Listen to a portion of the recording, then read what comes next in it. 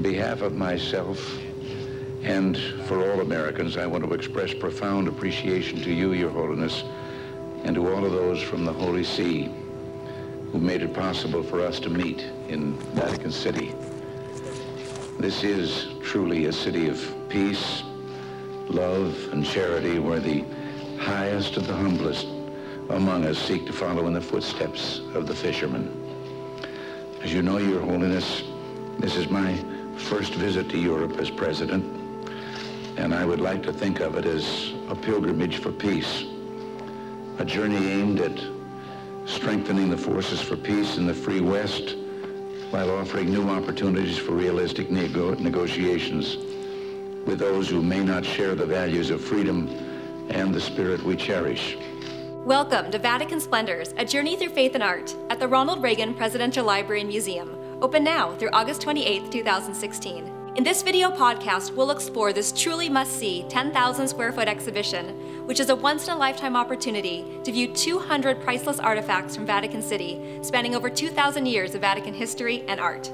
From the opening theater experience, where visitors will become immersed in the grandeur of the Vatican, to the closing object of a cast of St. John Paul II's hand, which visitors may grasp, guests to the Reagan Library will encounter the art, history, and culture of the Vatican with unprecedented access and insight. Even if you had the chance to go to Rome, you wouldn't see these objects on display because most of these objects are not available to be seen by the general public. And one example of that is a reliquary that we have from the College of St. Urbain. It actually hangs in a private chapel, and it is believed to hold the bones of St. Peter, St. Paul, Joseph, and Anne. This special presentation of art and objects includes many never before on display in North America, and some not on view to the general public, even in Rome. Following its time at the Reagan Library, the items will return to the Vatican, from which they cannot be absent for more than 1 year. The exhibit includes one of Michelangelo's signed documents and a rarely seen bas-relief sculpture created toward the end of his career. Other objects include actual bone fragments and real items discovered in the tombs of St. Peter and Paul, as well as historical objects from the modern and ancient basilicas of St. Peter's in Rome. This bust is John Paul II. He was still quite young when it was made by Enrico Manfrini, which is a famous sculptor in Italy. And it has special meaning because the idea of this exhibition was partly from him. He wanted people that was away from Rome and was for whom maybe it was difficult to go to Rome to be able to see and to experience the art we are here. The title of the exhibition is A Journey Through Faith and Art. The objects are presented in galleries and recreated environments designed to enhance the understanding of their historical and artistic significance. Visitors will feel transported to the Vatican, from the underground catacombs where the remains of St. Peter were discovered, to the magnificent papal chambers found above ground. From the sights and sounds of the Grand Basilica to a touchable cast of St. John Paul II's hand, the exhibition is a multi-sensory experience. It's a true insider's view of the Vatican, including its spiritual, artistic, and ceremonial treasures.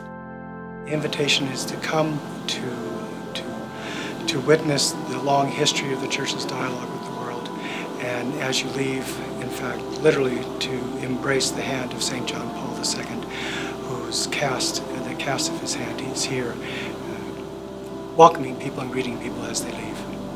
For this exhibition, he permitted a cast of his right hand to be made, and it is this. Originally, it was made in a different way because the hand was like that. But by being touched by people, it was broken, which is maybe better because before you could not put your hand like that. So when they were doing this cast of his hand, St. John Paul II was already old, and his secretary was telling him, Your Holiness, we can maybe put a very thin glove so your hand will not be dirty. And he answered with his voice, it is true that the Pope is already old, but I can still wash my hands afterwards, so he didn't want the glove. And with that cast was made of his hand and his let's say, handprint. So people can really feel that touch, that personal hello or goodbye. For more information and to pre-purchase tickets, please visit reaganlibrary.com/Vatican Splendors. All tickets also include admission to the Reagan Library Museum and Air Force One Pavilion.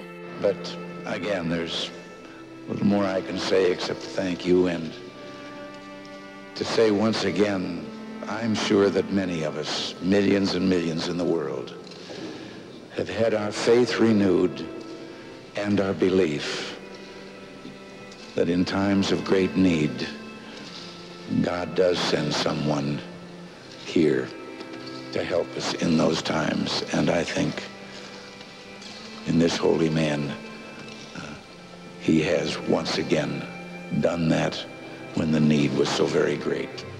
And we're all grateful and thank God for him.